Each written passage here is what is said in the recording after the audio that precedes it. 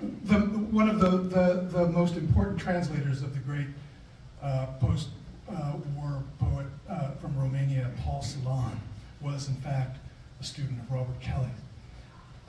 His name is Pierre Joris, and he couldn't be here today, and so I'm going to read his wonderful tribute to Robert. Dear Robert, you will never retire! Exclamation point.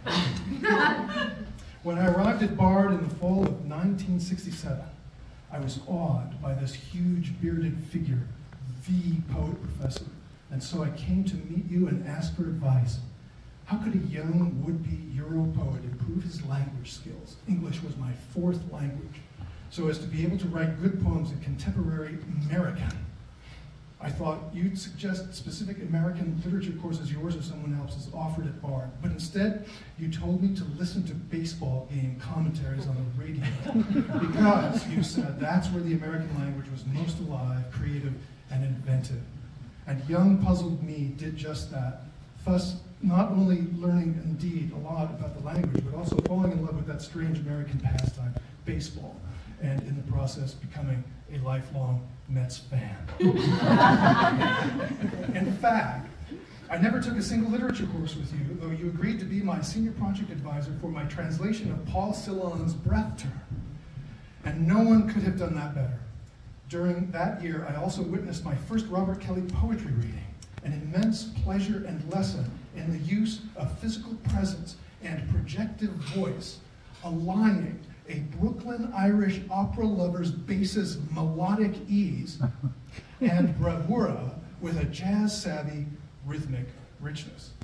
At that time, I also started reading your work, somewhat gingerly, awed as I was by the incredible width of your knowledges and interests. And let it be noted, the immense pleasure of reading you has never slacked since, carrying through these 54 years, nor has my strong agreement with your sense of the process of daily writing work, and thus my own latest book of poems, Interglacial Narrows, opens with a brief but I think essential how-to-say methodological or even epistemological quote from a recent work of yours, and I quote, "Wake up, write down." End quote. What first both intrigued and entranced me in your work was your immense curiosity, that deep sense of wonder you had kept intact at a time when coolness, a blasé stance of hip disconnection, and arrogantly assumed aloofness was the order of the day.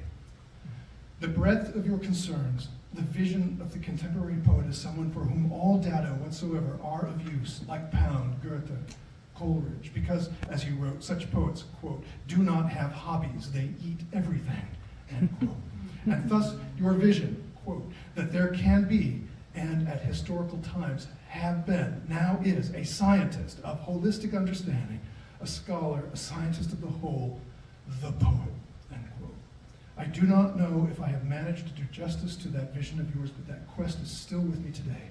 That your vision is, as I strongly believe, central in making or keeping poetry a core cultural event in this, our ever more complex human and other than human world, I have also tried to show by editing those two RK volumes, the one gathering your essayistic work and the other weaving a wide network of responses to your Ives. Thank you. Merci beaucoup. Vielen Dank.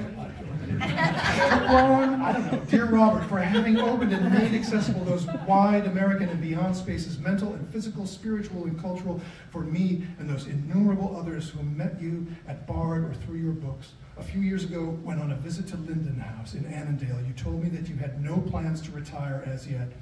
I jokingly breathed this loud sigh of relief, claiming that this was reassuring, as otherwise you'd have all the time in the world to write those poems. Well, today I can only say, please do so for a long time to come.